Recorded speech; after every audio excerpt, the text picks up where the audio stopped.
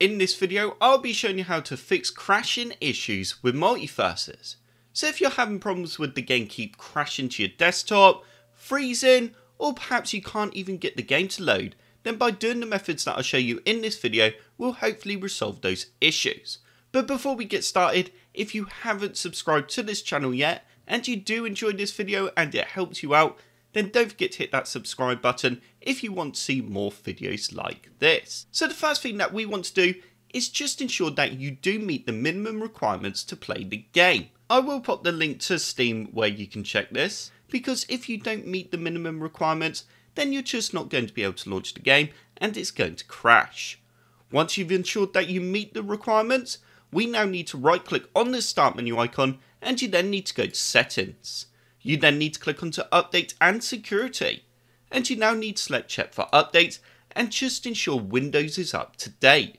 If Windows does detect any new updates, it will then begin to download and install them. So once you have finished updating Windows, then the next thing that we want to do is also ensure we have the latest driver installed for our graphics card. If you're not sure what graphics card you have in your computer, then you can find this out by right clicking on the start menu icon and go to Device Manager. Next, you need to expand display adapters, and as you can see, I have an Nvidia GTX 1660 Super. So this means I need to go to the Nvidia website and download the latest driver for a GTX 1660 Super.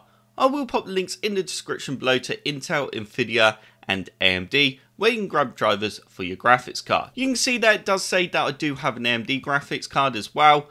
I do, but it's actually my processor, so I'm using my GTX as my main graphics card, which means I need to download the driver for that. So once you download the latest driver for your graphics card and updated Windows, go ahead and launch MultiVersus and see if that resolved the issue you have been having.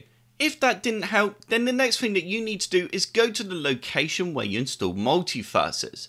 If you're not sure where you installed the game, then you can find this out by opening up Steam. And once you have Steam open, right click on MultiVersus and then go to Manage and just go Browse Local Files.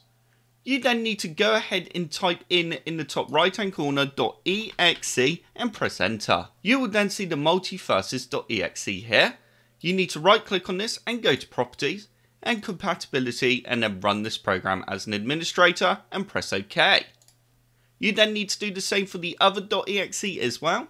Once you've set those two .exes to run as an administrator, go ahead and launch MultiVersus and see if that resolved the issue. If it didn't, then you can always change it back. So the next thing that you need to do is just keep File Explorer open. And this time we need to click in the address bar at the top, and you then need to do the percentage symbol and type in local, app, and then data, and then do the percentage symbol and press enter. You then need to find MultiVersus in the list and then open up the folder, and you then need to right click on the saved folder and go rename. And we're just going to call this saved and then backup. Once you've done that, go ahead and launch the game again and see if that helped. This is going to reset all the in-game settings. So if it didn't help, then you can delete the new save folder that gets created and then just rename this one back to saved. The next thing that we need to do is just completely close all of this down, and you need to ensure that you don't have anything else open when you're trying to play MultiVersus. So close down your web browser, your music player, Discord, OBS Studio, any overlay programs, anything like that. Ensure it's all closed, as it could be conflicting with the game, causing it to crash.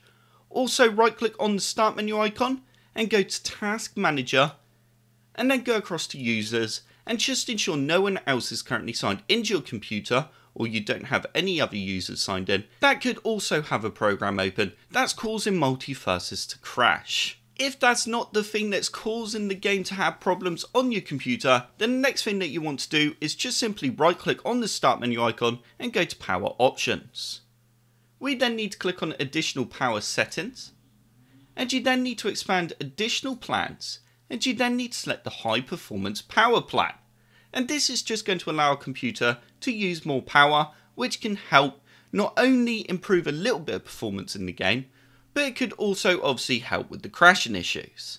Once you've done that, launch the game and see if that helped. If changing the power plan didn't help, then the next thing to do is, if you have a third-party security program installed on your computer, is to disable that for a short period of time, as it could be the cause of the problems that you're having with the game. Just keep in mind that you might not be protected from security threats while the program's disabled. A lot of the security programs these days do have a game mode or a passive mode, so you could always try that mode instead. But obviously, like I said, you won't be protected from security threats while your security is disabled. So obviously just do that at your own risk. Once you've done all that, and if none of that helped fix the issues you're having with the game, the next thing that you need to do is open up Steam. Once you have Steam open, you then need to go to your game library and find MultiVersus again. And you then need to right click on the game and go to Properties. And this time we're going to go down to Local Files. Next, you need to click on Verify Integrity of Game Files.